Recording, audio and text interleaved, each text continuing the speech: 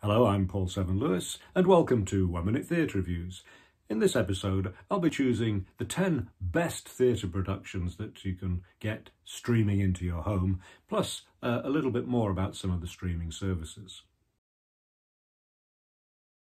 When a theatre production is filmed, you get the opportunity to see some great acting, but you lose the very thing we love, theatricality. There's something fundamental to theatre, people performing in front of you, that's lost when the fourth wall is replaced by a screen. So in this review, I'll be looking at those shows which have survived the transition best, either because you can still imagine being there at the performance, or because it's been filmed in a way that gives the screen version the qualities of a film. In my experience, the best ones are those that enable you to concentrate on the acting, because the majesty of a big set which fills your field of vision in a theatre just doesn't come across on film. Let's start with 3 plays that are, to all intents and purposes, simply filmed stage shows. My number 1 is Hamilton. I mean, it could have been a disaster, but the Broadway production with original stars Lin-Manuel Miranda and Leslie Odom Jr. was expertly filmed over 3 performances and edited together to perfection. If you love this show as much as I do, you will not be disappointed with the way the vigour and emotion are caught by the camera. You can catch it on Disney+. Just take a month's subscription because, frankly, there's not a lot else on this channel, unless, of course, you like Star Wars, Marvel and Disney animation. Which I do, by the way. My number 2 is Seawall, which is a very simple film of a one-man show. In this case, it's been specially staged in a studio, and perhaps because it's a simple film of Andrew Scott speaking to the camera and telling his tragic story, it's all the more devastating. You can find it and pay a small amount to see it at seawallandrewscott.com. Number 3 on my list is Fleabag. Not the TV series, but the original stage play performed by the author Phoebe Waller-Bridge. I'm not saying the 2 TV series are not superior to this monologue. They probably are, but to see Phoebe Waller-Bridge sitting on a chair with no props and no other actors, simply speaking her lines, miming taking a photo of her genitalia, doing impressions of other characters, and, almost as important, pausing. It's an absolute masterclass. There's a season called British Theatre. It's called Season 1, but so far there hasn't been a Season 2. You'll also find Benedict Cumberbatch's Hamlet and the National Theatre production of Frankenstein with Cumberbatch, and also Johnny Lee Miller, in which they took turns in playing the Doctor and the Monster.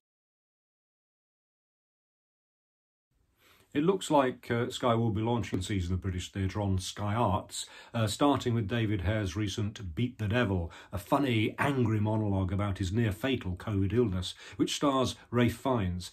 I saw it at the Bridge Theatre, and as I said before, monologues usually come over pretty well on film, and if it does come over as well as I hope it will, then it deserves to be my number 4.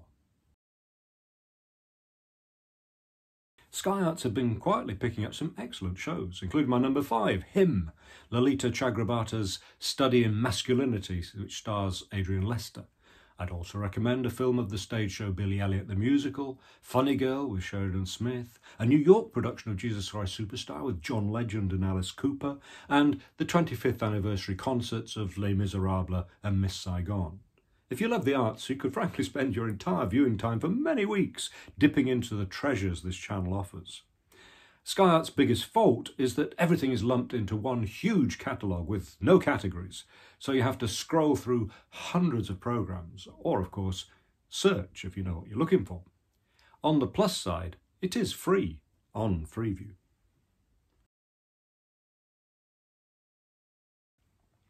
National Theatre at Home is a streaming service with a rolling selection of productions from the National Theatre and some other leading venues. The quality varies enormously, but a rule of thumb is the older, the more likely it is that it'll be an uninspiring theatrical record rather than a proper film that uses cinematic techniques to convey the show. Even then, some come across better than others. Top of the tree, and my number 6, is Romeo and Juliet with Jessie Buckley and Josh O'Connor. Now, To be fair, this isn't really a stage show, although it's treated as if it is. In reality, it was made as a movie, and probably for that reason, although the play is greatly cut, there's speed and passion in this version. By the way, you can watch it for free if you search for it on Sky Arts.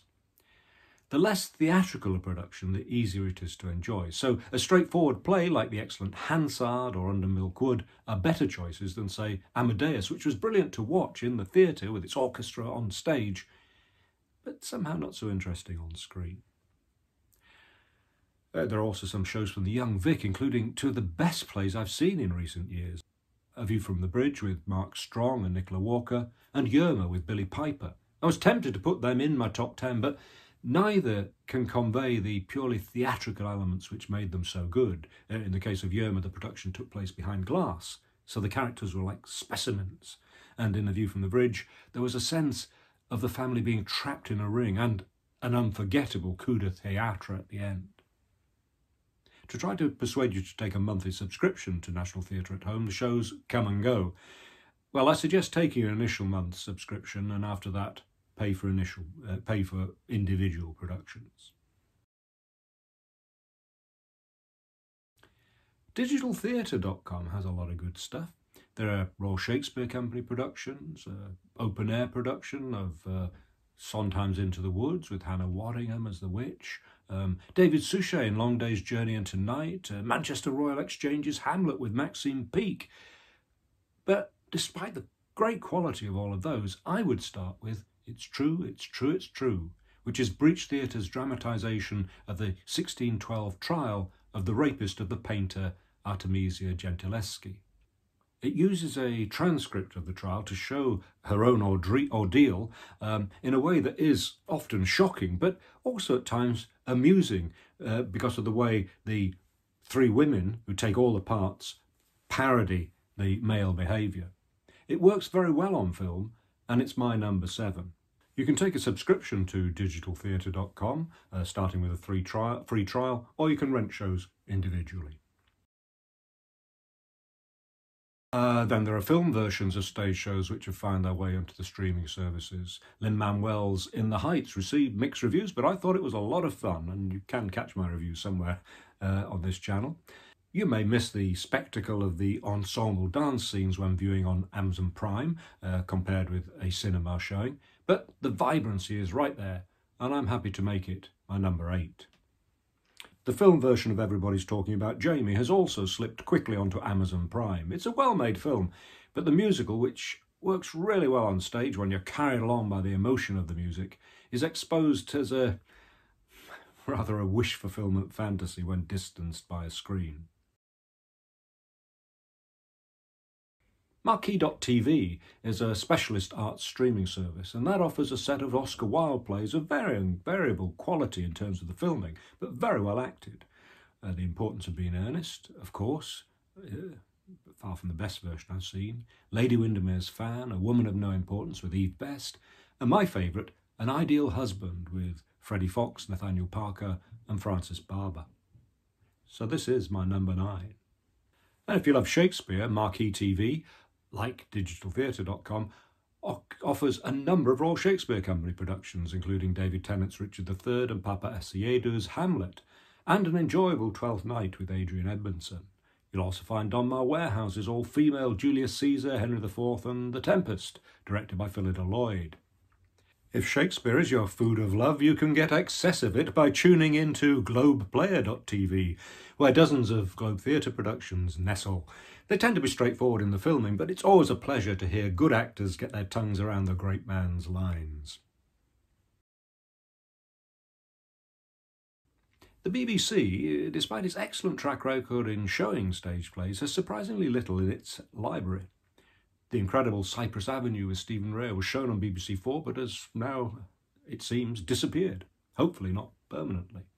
Still available, at least for a few more weeks, is my number 10, Uncle Vanya with Toby Jones and Richard Armitage, an excellent version of Chekhov's masterpiece, which was originally seen at the Harold Pinter Theatre and was filmed specially for the BBC without an audience.